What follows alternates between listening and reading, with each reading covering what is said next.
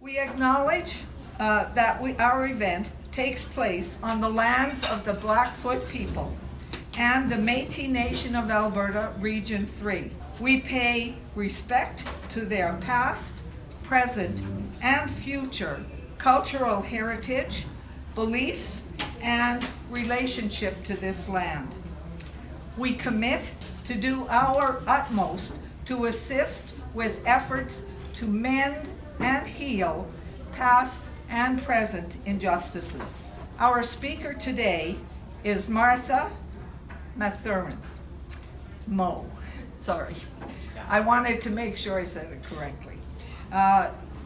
Martha is the Executive Director of Equity, Diversity, and Inclusion, EDI, at the University of Lethbridge. Born and raised in St. Lucia, West Indies, Martha Methuen Mo holds a BA degree from the Universidad Central de la Villa in Cuba, a Master's of Education in Educational Psychology from the University of Regina, and is a doctoral candidate in curriculum and instruction. Martha Mo's experience consists of 10 years in the banking and finance industry and 8 years in international education. Previous roles include management of talent development at the Public Service Commission, Government of Saskatchewan, and Associate Director of Study Abroad and Mobility at UR International at the University of Regina. Methuen Mo's work in international education has afforded her the possibility to participate in education forums in Brazil, Canada, China, Cuba, Mexico, Germany, Italy, and the United States. She is a skilled facilitator and advocate for equitable and inclusive workplaces for all. Person we need to have for sure. Methuen Mo is very passionate about teaching and focuses a lot of her research on cross-cultural communication, internationalization of curriculum, as well as reshaping the perception of studying abroad and the importance of inclusive teaching. Methuen Mo believes that learning is organic and constant, and it is constantly changing. But being represented in the learning space is just as equally important. Methuen Mo's research focuses on the shifting identities in international graduate students assume while transitioning into a new educational setting. This is why she is very keen on developing learning opportunities that create an environment where all students, no matter race, gender, gender expression, neurodiversity, or ethnic background, feel represented in the learning space in which they are. During her free time, and she does have a little free time, she enjoys cooking, reading, and traveling with her partner, Jared. Please join me in welcoming our speaker, Martha.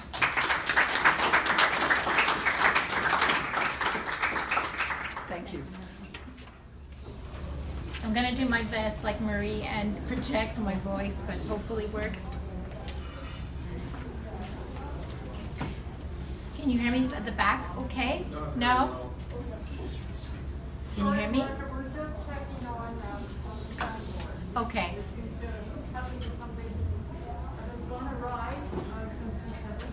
Okay, I'll do my very best to project my voice, okay? So, Oki, and thank you for having me. Thank you, Marie, for this very warm welcome. Before I begin today, I want to position myself and who I am My pronouns are she and her, and my Blackfoot name that I have been blessed to, I was given by Elder Francis for Charter, is Akasamoto, meaning a person who's come from a long time ago. Today I have an opportunity to share with you what I usually like to call a window of interpretation as it relates to debunking and demystifying the myths and misconceptions about what equity, diversity, and inclusion work is about. But more importantly, what that work is for post-secondary institutions and for the broader community. But before I begin, I want to position that I'm a guest as an immigrant settler on this traditional lands of the Blackfoot Confederacy, and I do not take for granted that I have the opportunity to work, learn, and live on this land. I navigate an intersectional identity as a woman of color, as a critical feminist race scholar, as a daughter of descendants of African slaves, and as a former international graduate student. I will share many things with you today, which I hope I'm going to be able to do. It will be complex, and it will be uncomfortable. But what I hope that you learn or you take away from today is that you remember the difference is an opportunity for innovation and creativity, and if we would only allow ourselves to be open to curiosity. So my intentions today are fourfold. I want to increase our understanding of what the purpose and the intention is of equity work and anti-racism work, disrupt some of the myths and the misconceptions that there surrounds this work, because I know it's very polarizing and very complex work. I'm going to unpack what I usually call a business and an ethical case for EDI work, and then I'm going to open the space for brave conversation. So like I said, it will be uncomfortable, it will be complex, but I hope that you brace and you just lean into the discomfort as we move through this journey today. So to help us set an overview of what I'm going to cover today, I'm going to cover some key definitions and some concepts that you probably have been hearing a lot being used about what it is and what this work is not. I'm going to set the context about what this looks like in a post-secondary context, and we'll talk about what is the business case around EDI work, and then we'll look at 5 myths and misconceptions. There are several, but I'm going to focus on 5 huge buckets that I think are very common, that are also very unsettling and sometimes a bit confusing about what this work is intending to do and not intending to do. We'll also talk about the dangers of performative allyship and what that means, and then I'll look at sharing a video. Hopefully it works. I didn't realize to check for Wi-Fi, but we'll talk about some of the calls to actions that we as a community and as a post-secondary institution can be working towards. And then I will take your questions at the end. So the key concepts that I want to position first today is when we talk about the concept of diversity, what are we talking about? And I want to use an analogy of going to a party. So diversity asks the question about what are the various ways individuals are uniquely different. So be it race, be it gender, gender expression, neurodiversity, but ask the question really, who has been invited to the party or who's in the room?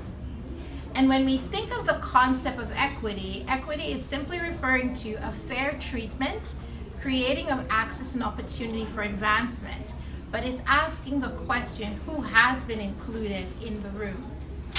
And when we think of the concept of inclusion, it usually speaks to, has all the persons within the spaces, no matter what diversity dimensions they navigate, do they feel seen, do they feel heard, and do they feel safe in the spaces and the places that they navigate? The second concept that I want to define today is the concept of racism and why this work is very important. So Al-Shahabi is a person in the field of equity, diversity, inclusion, and she did some work for Universities Canada, and she uses this following terms to define racism.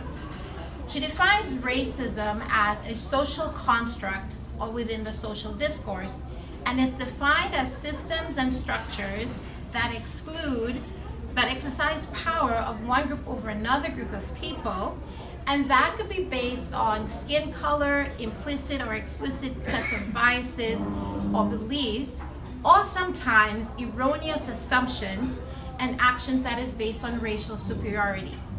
So when we further strip back what that concept is, it could be in threefold. It could be what is individual racism, we could look at institutional racism, and we could also look at structural racism, where we look at how policies and process allow the pervasiveness of a specific culture. So this work, when we talk about this work, we are always trying to unpack what we call diversity mentions. And when I want to talk about diversity mentions, is I wanted to position that we as individuals navigate not one identity, but multiplicities of identities, okay? And then Rosamund Loden talks about 4 key dimensions that we need to be constantly aware of, that we are always navigating. So at the initial beginning, I stated that I'm a woman who navigated intersecting identity because I have very different things that make up who I am as a person. So the first is normally what we call a personality. Are we very introverted? Are we very extroverted? Are we open to unknown or unfamiliar? The second is what we call our internal or primary dimensions, which you usually see above the water, like your age, your race, your skin color, sexual orientation, ability, or ethnicity. And these are the ones that are very visible that you can see above the water. The third dimension is usually what we call external dimensions, is geographic location, where you live, what educational background that you have, what's your income, what's your socioeconomic status, parental or marital status.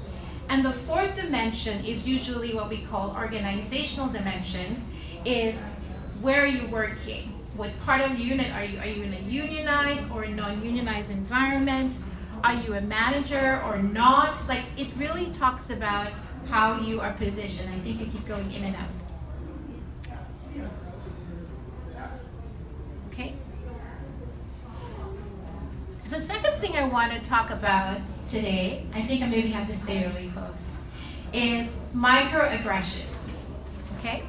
So a lot of you may have heard this term, but have not normally understand what it means and what are the implications of it. So when we talk about microaggressions, we're looking at small, subtle, automatic put downs or everyday oppressions that sometimes go unseen or unacknowledged. For example, someone makes a very sexist or gendered joke and says, oh, this person should not have gotten this job because they are a woman, for example. And then someone says, oh, that's okay, he, she, or they, that's just who they are, they didn't mean anything by it. So by doing that, you invalidate the experiences that the person has actually gone through. And that's what when we talk about microaggressions, we say they're very subtle. They're like constant cuts that you receive because based on what someone has said. It's okay, Mary, I'm good. I'm used to navigating small spaces, so not to worry. The other term that I want to position today is what we call racial gaslighting. And what does that mean? It's a form of maintaining power by denying or dismissing an experience of a racialized or a person of color.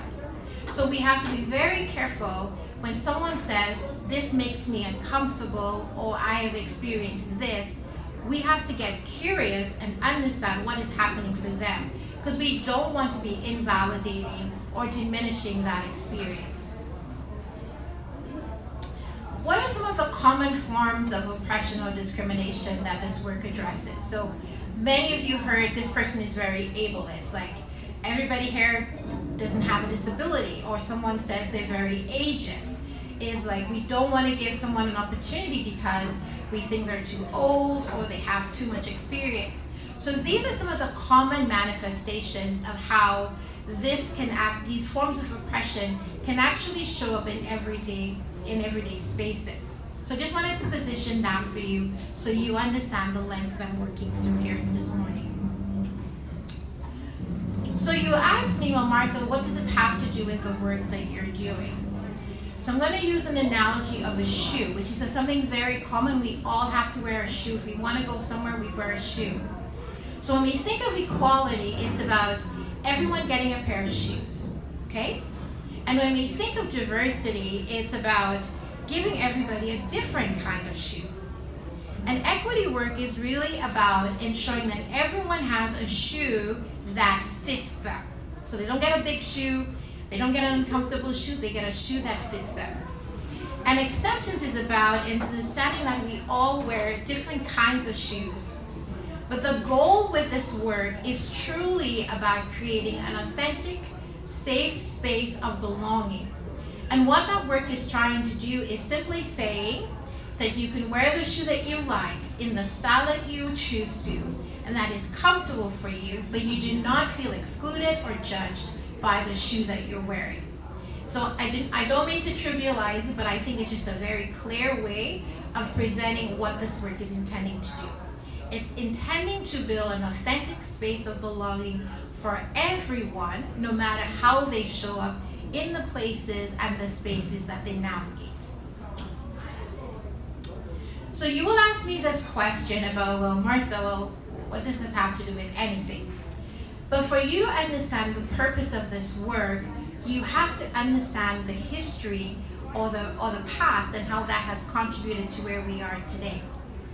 So we would look at what happened in 2020, and we were all had to navigate a very unprecedented COVID-19 pandemic, right?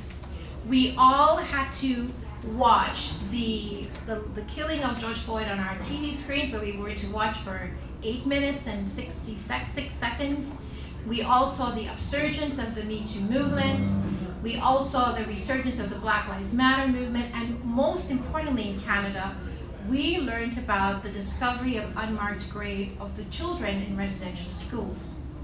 So the significant moments, I would say, disrupted our ability as an institution, but also as a community, to deny the existence of deep racial and social issues, not only in the US, but also in Canada.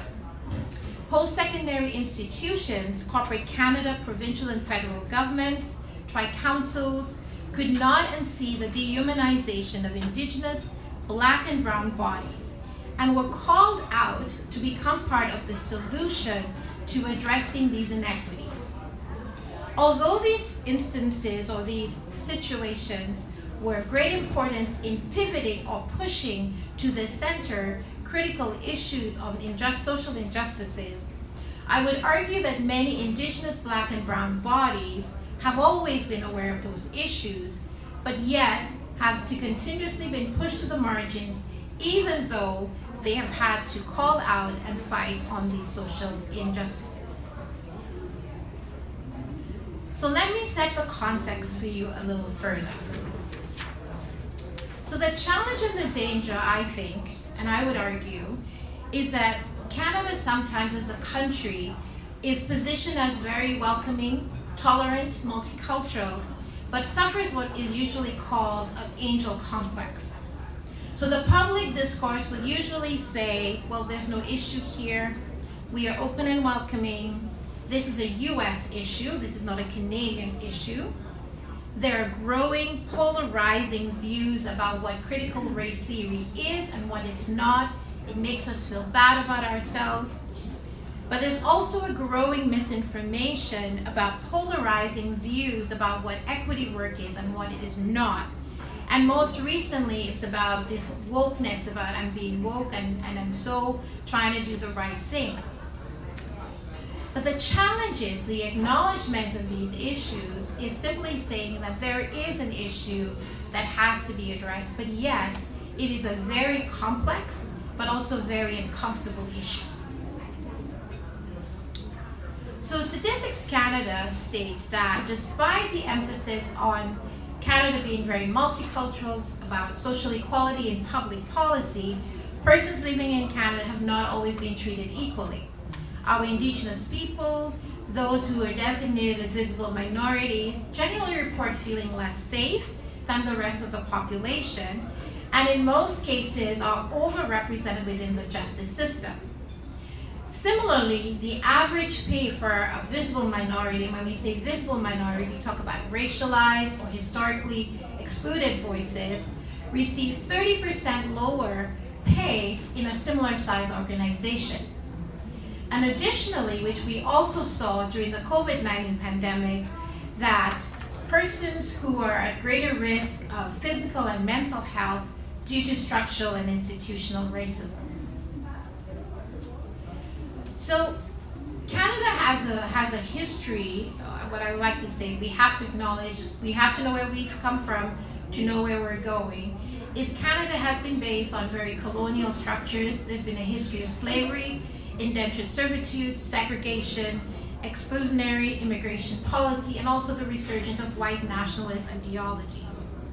So the acknowledgement of that history is a critical part of acknowledging we need to know the truth for there to be justice and therefore there to be action to address the inequities. And you may ask this question, well, what does this have to do with Alberta? So one of our professors, Dr. Jenny Bailey from the Center for Oral History and Traditions, did a really interesting documentary where she tried to unpack what is the history of racialized and social injustice issues in our southern Alberta specifically, and put together a really great documentary called Black Lives in Alberta, 100 Years of Racial Injustice. I really encourage you to watch it. It's phenomenal to hear what the experiences have been. But Sarah Ahmed says that the body that causes discomfort is the one that always has to work hard to make others uncomfortable. So it's about ensuring that we acknowledge that there are inequities and what are we going to do as a community and as an institution to address those inequities. So you cannot talk about this work without talking about power, because power is always at the very center of equity issues. And when we talk about power as being performative, positioning, and legitimizing truth. And it also talks about who do we define as good or competent, good scholar, good researcher, good community member, good citizen. So whoever is holding the power has a lot of influence in determining and managing how that is manifested. So power always comes into what we call a power and policy issue, where there are institutional and structural power, but also how hegemonic systems of power continuously push specific voices and stories to the periphery. So I'm going to give an analogy. So what if this work was really about removing fences and boxes and allowing all of us to be at the playing field and looking at the game without feeling judged or feeling unsafe or worrying about how we have been positioned in this space? So I think I don't have internet, so I'm not going to play this video. I don't think I have internet, right, Laurie? I don't think so. Okay, so I'm going to share this video with Laurie so she can share it with the wider group. But this was a really great video that says inclusion work is not about singling one group over the other. It's about you and I. It's about making sure that you see the humanity in each and every one of us. So I'm going to just go forward. So why does this work matter in academic spaces? So as educational institutions, we have been built on colonial structures that have excluded specific voices and identities and stories, epistemology within the academic discourse. So educational institutions are also agents of change that disrupt and expand scholarship, and as a place also of discovery and debate, and has an ethical responsibility to address the systemic issues. So we as an institution have a critical role to play in making sure that we create safe spaces for all the students, staff, and faculty who come to our university, but also to give back to the communities that we are a part of. And you will ask, the next question was like, well, is this taking away from one to giving to the other? There is really strong legislative framework that informs this work. There is the Employment Equity Act, the Canadian Charter of Rights, and the Human Rights Codes that have been set up to ensure that everyone gets access and opportunity to just have a really great quality of life. So when we as an institution look at this work, it's really about building better educational outcomes and experiences for all our faculty, staff, and students and the community. It's about creating safe, accessible spaces for all. It's about an examination of policies and processes that have excluded specific voices. It's about an ethical responsibility to lead the way in addressing systemic barriers in education, but most importantly, it's about building inclusive excellence within our institutions and the communities that we are part of. So I said I was going to talk really quickly about a few myths, and I think I have about 5-ish more minutes. I just want to cover about some of the myths. So most of you have heard of the term meritocracy. I've worked really hard for what I have, and everyone just needs to figure out how to work hard and to get over it. But the reality is the research, the data has shown that specific stories and voices don't always have the same access to opportunities. For example, women in underrepresented roles or professions have to work 3 times as hard just to show themselves equal or as competent. Or the pay differences between men and women in specific employment groups is uniquely different. So how are we going to address those gaps?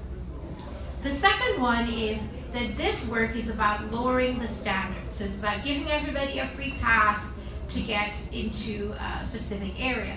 It's not about doing that. It's about simply re-leveling the field to make sure that access is open up to a broader group of people. So it's not about lowering standards, it's about making sure everyone gets access to it. If you're disabled, if you're someone who positions yourself as transgender or queer, you have an opportunity to get access to employment. The third one is this causes more harm than good. And I always find this one to be very tricky because certain voices may feel that they're being pushed to the sides, and I think it's not about pushing to the sides, it's about opening the space. So I would always use the analogy of being at a table and you're in a room with everyone and moving the table and opening up the space and putting more chairs so that people could actually sit and have a conversation. The fourth is about it takes from one group to another. And my argument is always, so what if one group never got access to it in the first place? So should we not be looking at making sure that everybody gets access without hurting anyone and simply opening up the spaces? And the fifth one, which is the most problematic one, I think, is that I treat everyone the same. When you treat everyone the same, you negate the uniqueness. Remember at the beginning I talked about diversity and how equity is about giving people the shoes that they need so that they can feel comfortable. We do not want to negate the uniqueness that each individual brings to the space. Because the more diverse your teams, your groups are, the more innovative and the more high performing that these particular groups are, and it really impacts your bottom line. So a lot of this work has been happening. 2020 happened, lots of interesting statements came out, we're going to be doing this, and when you go back and you look at this, you see, well, what has happened? And the issue is we have to be very careful that we're not being performative in our approaches. It's about not getting stuck in the good, feel-good performative policy or weaponizing EDI issues. And the failure of these programs is that I can't just tell someone, go and take an unconscious bias training and that will fix the problem. Unconscious bias is unconscious, it's automatic, we all have them, I have them. It's about doing the intentional work to make everyone feel that they're seen no matter how uniquely different they show up in the spaces. So equity work has to be intentional, impactful, sustainable change. It has to be consistent and congruent, and there must be an accountability, a speaking up, and a calling in when you see things happening. So this is what's happening to us when we are going through this space. We go from resistant, this is like, well, why are we doing this? This is just making things more complicated, you know. But you're going from a resistant phase to an advocate. So you're going to feel uncomfortable. There's going to be a lot of fear around this work because it is very hard work. I'm not going to be naive and tell you that it is this easy work. It's really tough work. But we can only do it when we acknowledge the truth that we are trying to correct, and we make the effort to work together collectively. And I'm seeing you stand up, Marie, so give me a second, and I'm just going to flip to So here's my call to action to all of you and to myself. That we work on building more anti-racist organizations, that it's a collective responsibility for leaders, staff, our alumni, our community, that we think about the importance of creating safe spaces of belonging, and I talk about psychologically safe spaces. Remove systemic barriers, we develop policies and practices that are more inclusive. We are open to recruiting people who look different than we do or have a different expertise than we do. But we are also about creating an inclusive culture within our communities and within our institutions. So my call to you is that now that you know, we can no longer unsee it. And it's an ethical responsibility to address it and to make this a better place for future generations. And with that, I'm going to say thank you and take any questions you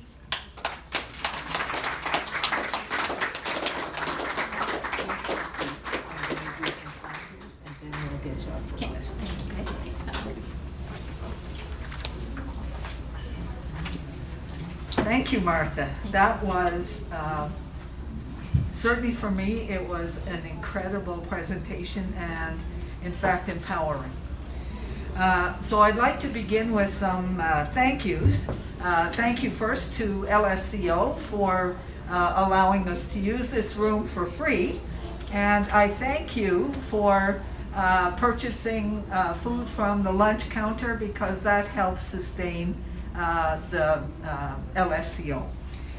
Thank you to the University of Lethbridge for its ongoing support, and thank you to Shaw TV and Bridge City TV for recording and airing our sessions. And today we had it, it's being recorded on that phone.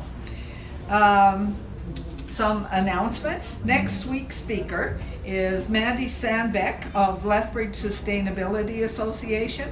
Her presentation is entitled A Walk Through Growing Relationships and Growing Food: How to Create Relationships to Increase Our Food Resiliency. Now, it is the time for some questions. So please state your name when you come up, and your question briefly, not long preludes, please. Written questions legibly signed will be asked by me if you'd like to do that. So I think I have somebody here ready to ask a question. And okay. As soon as they finish squabbling over who goes first. All right, thank you. Yeah, we can do that. We've known each other over 44 years. Hi, my name is David Major, and I would like to ask I'd like to get your response on the one-drop rule. And I should say that I'm a father of biracial children, but it bothers me when I see in the news that some young fellow whose mother is white and his father is black, or vice versa, is a black person. Why? Could you comment on that? And I think that goes back to the one-drop rule, which I'm sure you're well aware of. Yeah, that's a hard question, though. That's a hard question. I don't think there's a right or wrong answer.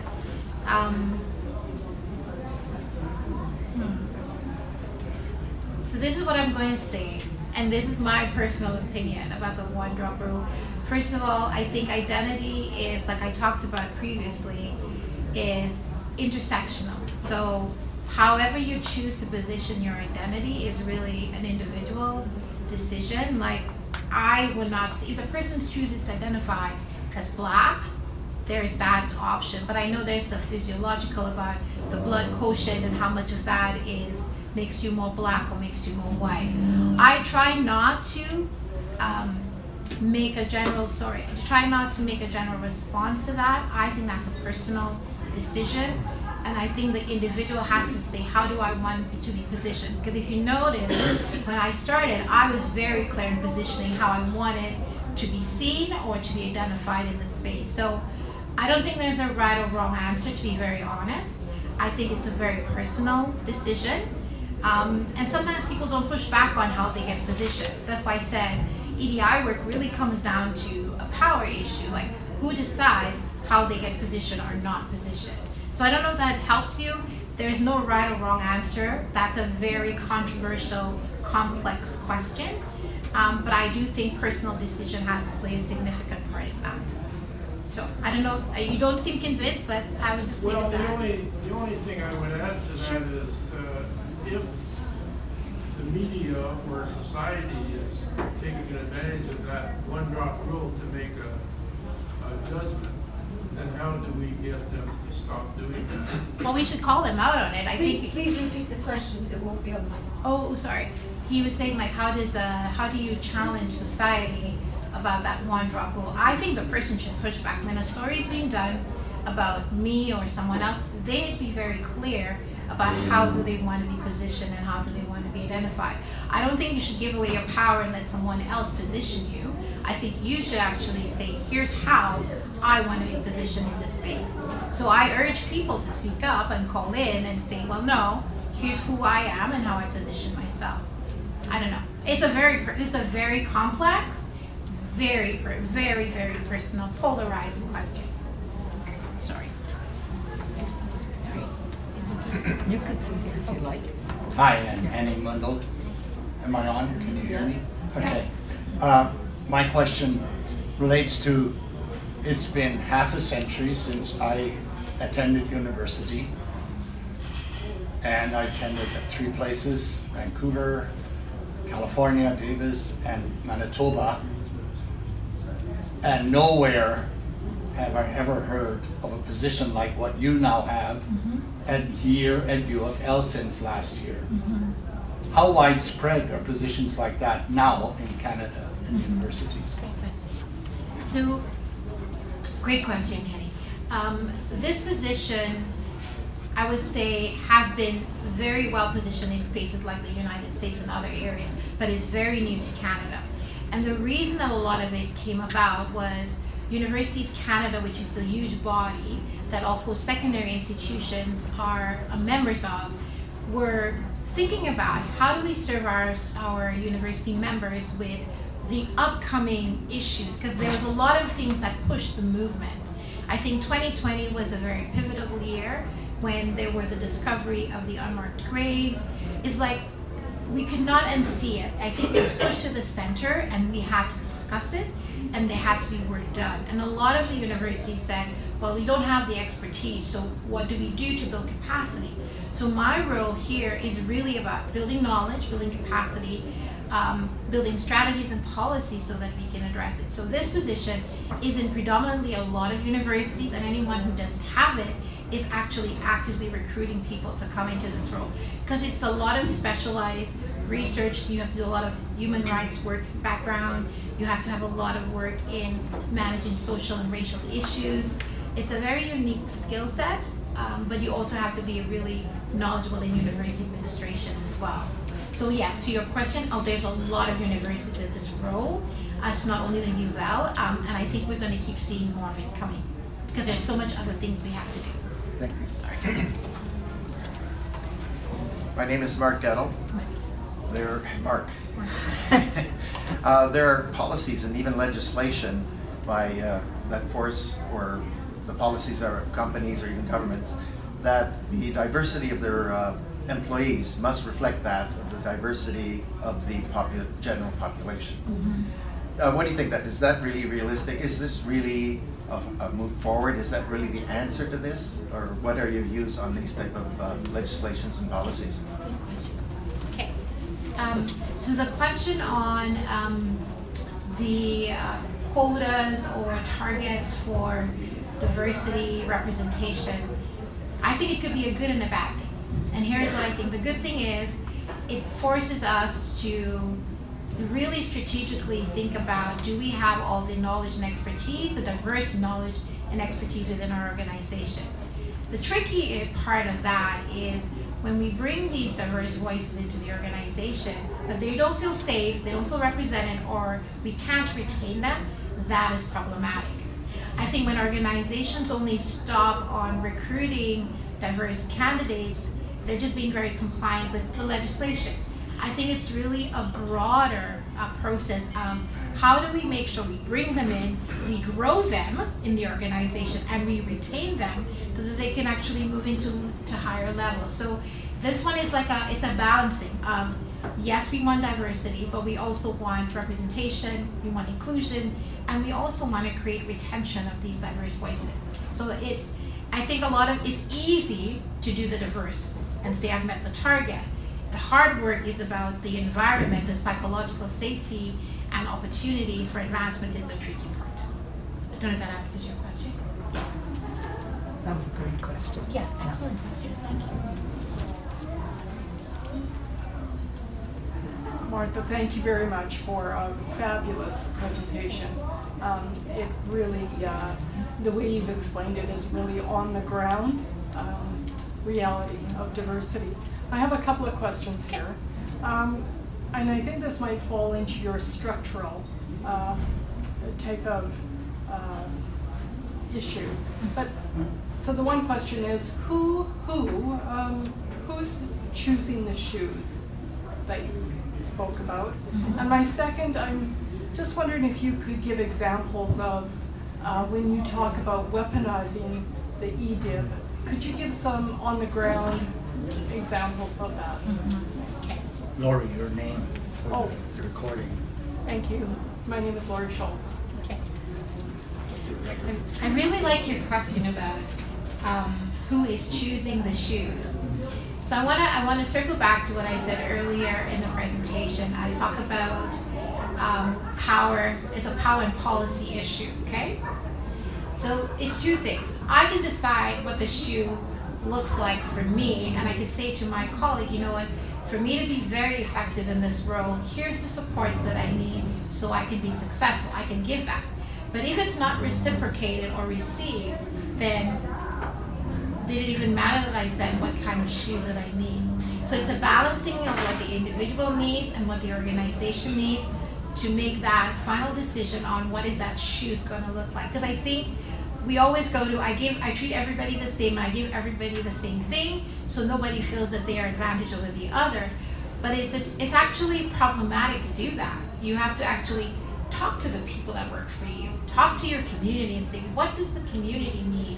What do my staff need? So that I can actually meet them halfway, but they also have to meet me the other way. So it's really a balancing of rights. Like a lot of this work is really about a balancing of rights. It's about not always giving people absolutely everything they need, but giving them what they need to be successful within the limits of what the organization is able to do.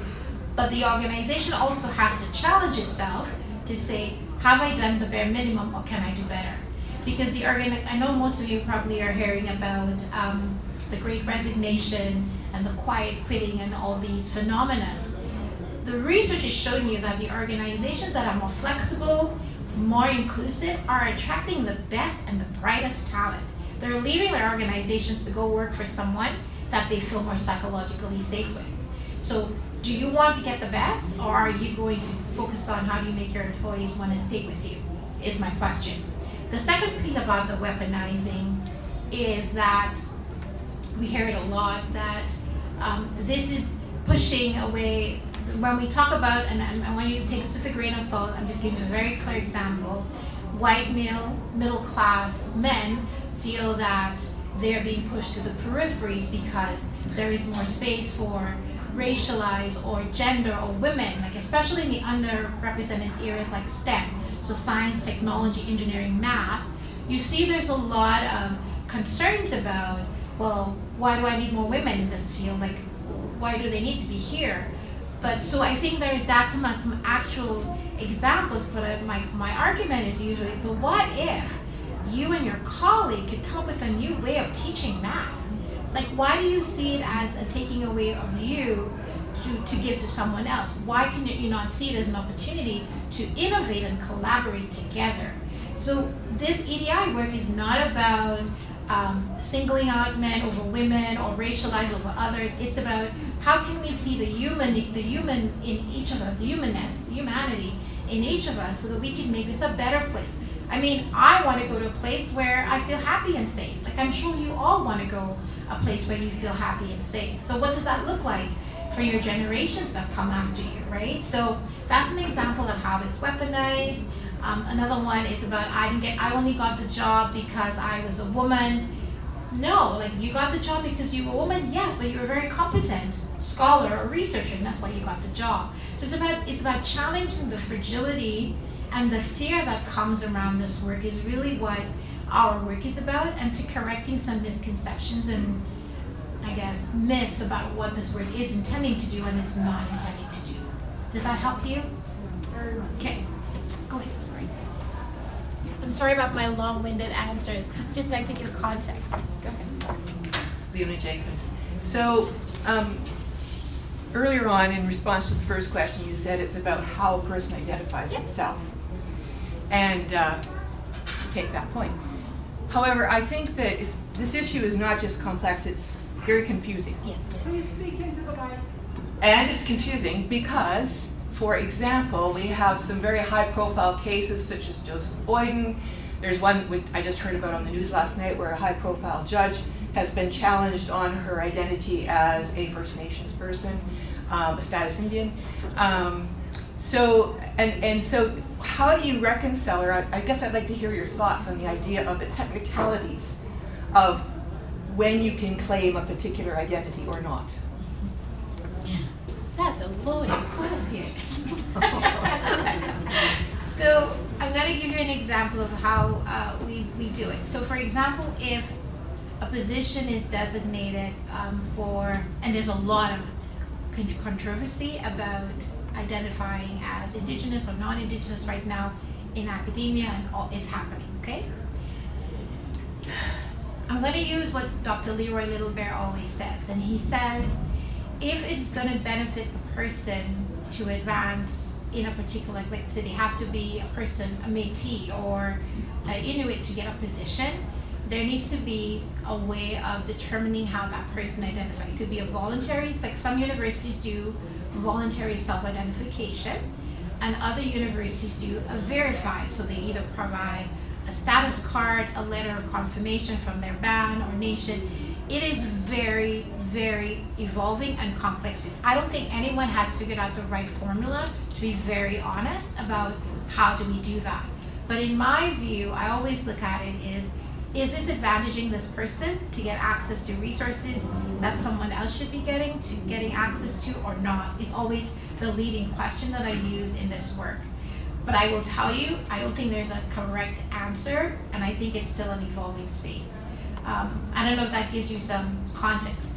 I think it's like I go back to, I know the part when you said about it's confusing, and that's why I said it's a balancing. Like I don't think, it's like a fine, every day at work, I do a fine dance of how do I balance the institutional and the individual's need and I don't violate the human rights. So that's what I'm doing every single day that I do my work. How do I see the person, how they identify, how they're positioned, but with what I have as the parameters that I have to work with, but not violating. So it's like there's no perfect formula and everybody is really different. So I don't know. I don't think there's an answer to that one. That one is a really loaded question. But my call out to you is think about it. Like, how would have wanted to be treated in a situation where if your identification impacts your ability to get or not get access to a job? I don't know. That might be the question. I don't know. So, but loaded question. Thank you. Does that help you at all? I didn't need the help.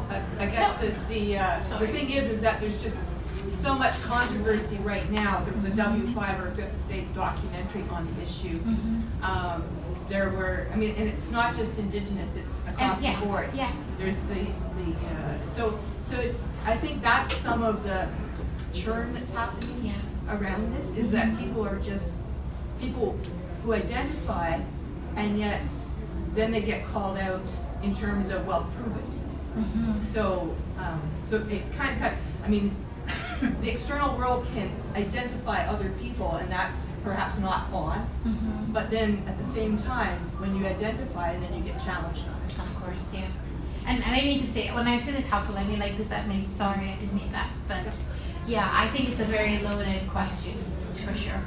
And I don't think I have a right or wrong answer to that. to be honest.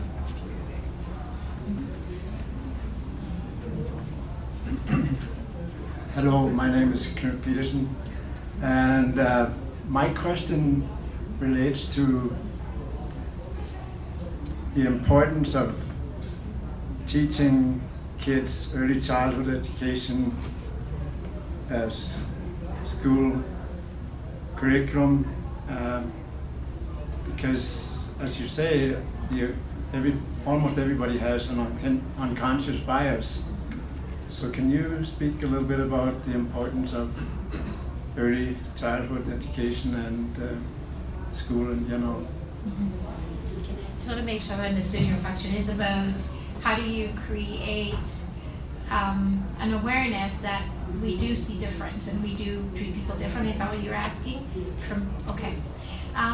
Now, this is also a very controversial topic, because some parents think that by talking about those issues too early with students, make them feel bad about themselves or cause a very polarizing view.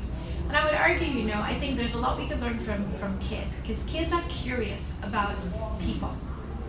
And I think we need to harness that curiosity and the openness. So I would say that I do think we should be creating that curious sense of wonder, and we should harness that and actually let them know that the world is very different out there because of how you show up. Like, I remember my colleagues who have biracial kids, and they tell them about this is how the world is going to see you, and you need to be aware of it. Sometimes it's to keep their kids safe. Sometimes is to make them not be naive about what the world is about. So I do think we should be teaching it and having hard conversations when it's appropriate, but I do think we should not avoid it completely, because when they get to spaces where they see things that are different, it's overwhelming for the kids. And I think kids are curious, so we should harness that curiosity. But I think it should be taught. That's just my personal opinion. Does that answer your question?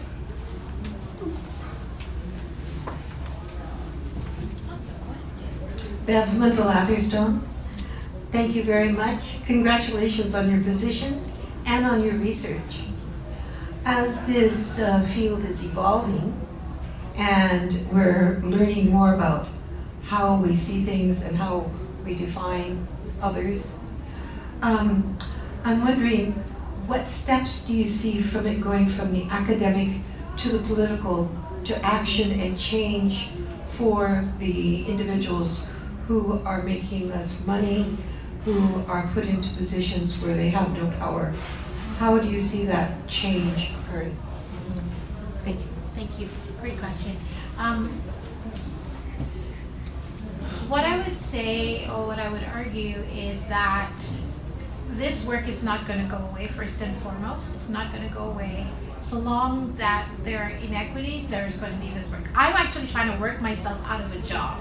That I don't have to do this work because the world is great and there's nothing wrong with it. But the reality is, I think it's going to keep continuing. The research is still evolving. I don't think there is any right formula of how to do it or not to do it, because there is stuff coming out in the research that's disrupting that discourse as well. What I think is, it's about critical thinking, and I think it's really about accountability. I think we, as community members, have a responsibility to, one, learn, listen, educate ourselves so that we can hold people accountable. And I don't think it's a one-person job like the EDI or the Chief Diversity Officer is going to come and fix the problem. That's a misconception. I think it's a collective responsibility that both political leaders, university leaders, community members, we all have a piece of the puzzle to make this a better society for everyone. So, I don't think it's going to go away. I think it's going to get more polarizing, to be quite honest. But I think there has to be some, I'm stubbornly hopeful, like John Lewis would say, that one day that this will be a place and we don't even have to do this anymore. So that's what I'm going to say to that question. Okay, we're going to have one last question because our time is just about up. So Trevor, please. Excuse me. Don't worry. Trevor Page. Since the overall objective is to break down barriers and conflict between races, to what extent do you think that intermarriage between the races will resolve the problem? Good question. I wasn't anticipating these really tough questions, but excellent question. I don't know. I don't know the honest answer to that, too. I don't know if it's gonna break down the question, the barriers, to be quite honest, because even with that, there are challenges as well. So, I don't know. I think it might be a way forward, but there's also discomfort with it. I think try it out. Yeah, try it. Well, She is. well, I am, right? My husband is from small town Saskatchewan, so yes, he is. Yeah, so I don't know if there's a right or wrong answer, and I'm saying every time you hear me answer, it's like it's a balancing. There's a right or wrong answer. Honestly, I think it depends. I think it's work has to be done among every group, our racialized group, our transgenders group, our persons with disability. I think everybody just wants to be seen and valued for who they are. And I think if we make it more about a human issue and about creating a better place for everyone, I think that's the way forward. But I don't know if that's going to fix the problem. I think that has its own complexities as well. Does that answer your question? No, not at all. Not at all. It'll put you out of a job. Yeah, well, my goal is to work myself out of one, Right. honestly. Yep. And I don't mind that. Yep. Okay? Okay, just stand close by that. Goes by you. Okay, that is the end of our presentation and questions, but we have a last question of you. What is your takeaway, I guess, direction to us? I think my takeaway would be get curious. I would say embrace the discomfort that comes with this and get curious and do your own work to grow your knowledge and understanding of what those issues are and what they're not. And have some brave conversations would be my takeaway.